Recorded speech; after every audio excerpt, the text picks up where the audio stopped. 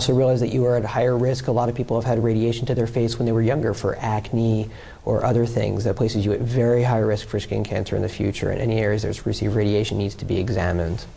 Particularly areas that don't heal in irradiated skin need to be examined immediately. And then you can use skincare products to enhance and improve the health and quality of your skin, and it'll get you to look at your skin more often and find these areas that may be abnormal and may be skin cancer. Thank you. Yes?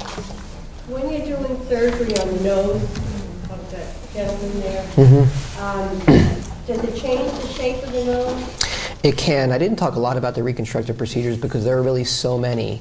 The nose is a real challenge of all the places to reconstruct on the face. Perhaps the person that Dr. Strasswimmer showed with her entire forehead missing is a challenge as well.